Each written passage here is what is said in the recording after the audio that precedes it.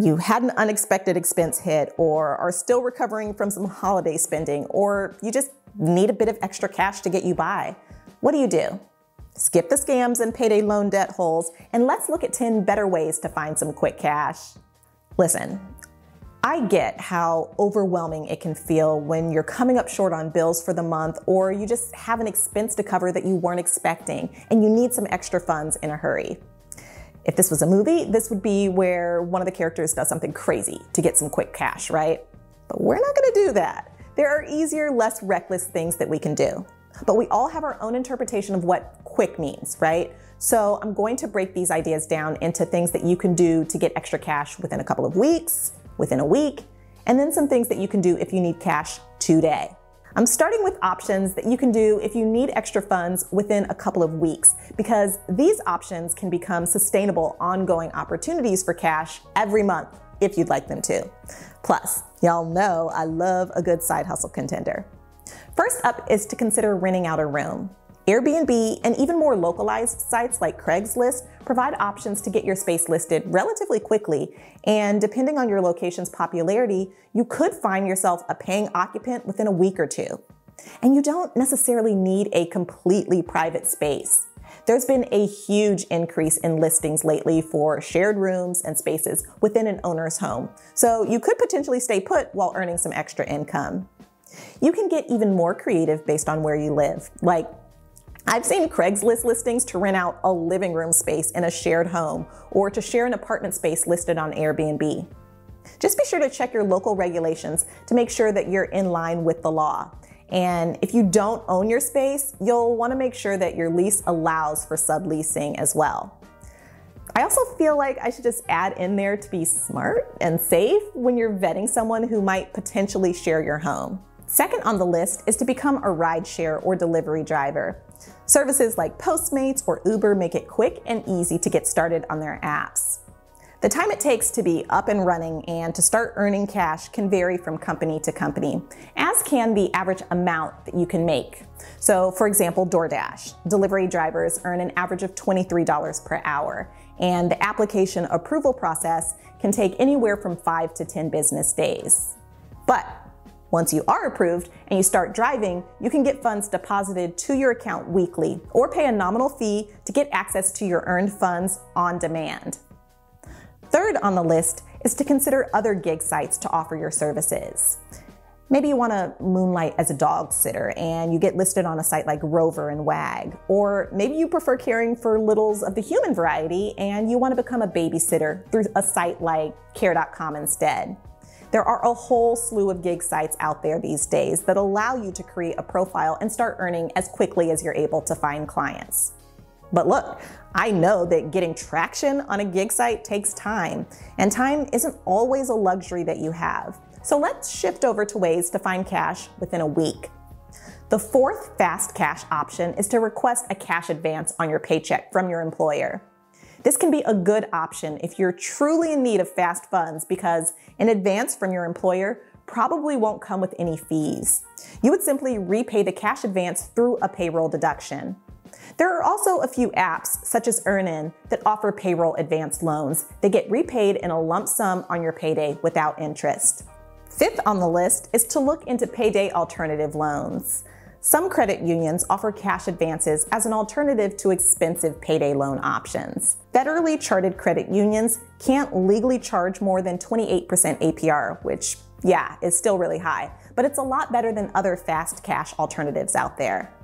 Sixth on the list is to seek assistance from organizations in your local community. Local nonprofits, charities, and churches may offer emergency financial assistance to help cover rent, utilities, or other pressing needs. Check community centers and other nonprofit associations in your area to see if they offer small loans or other financial assistance.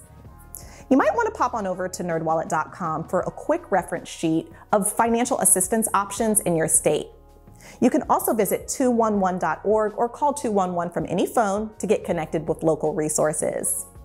The seventh option on the list is to borrow against existing accounts. Some 401k accounts and life insurance policies can be borrowed against and then repaid.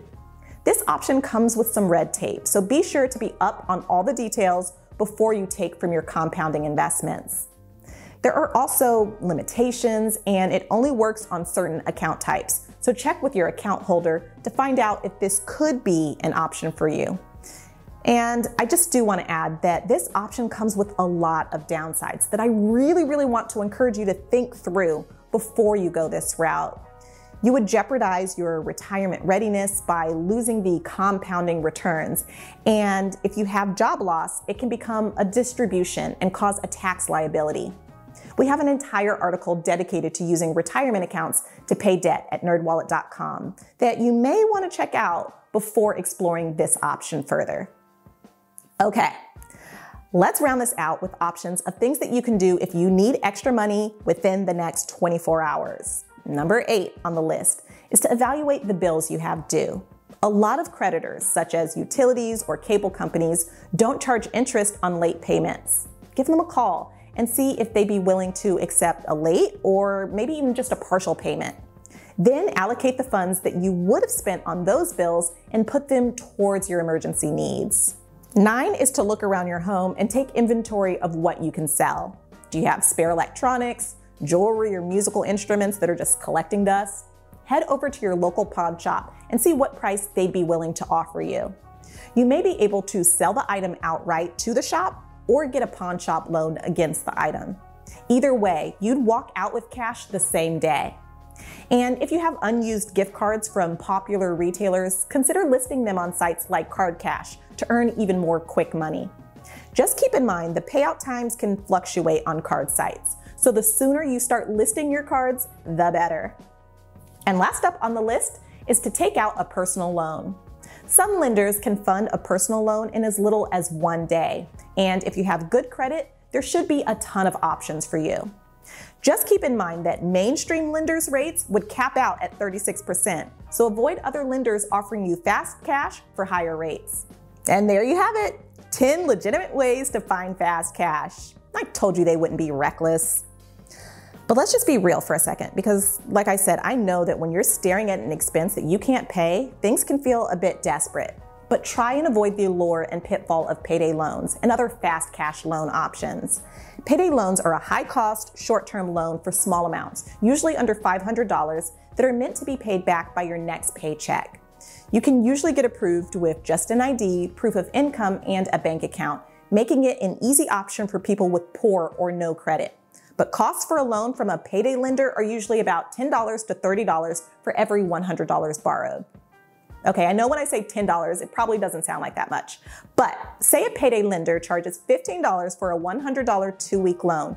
That equates to a 391% APR. And if the loan isn't repaid by the first paycheck, a fee is added and the cycle repeats, which can quickly add up to a borrower owing more in interest than the original loan amount itself. The average payday loan is $375 on a 2-week term with an average of $520 in fees, and realistically, only about 14% of borrowers can pay that back. The same can be true for auto title loans that put your car at risk if you can't repay the loan quickly, and other triple-digit APR loans that can trap lenders in a cycle of debt that is difficult and expensive to get out of. Hopefully one of the options I've mentioned is helpful for you. There are a lot of options and resources for you on NerdWallet, so I'll be sure to drop some links below for you to check out. I know it's scary, but hang in there. Just breathe and make smart moves and know that this moment is temporary for you. Thanks for stopping by. If you learned something, be sure to give the video a thumbs up.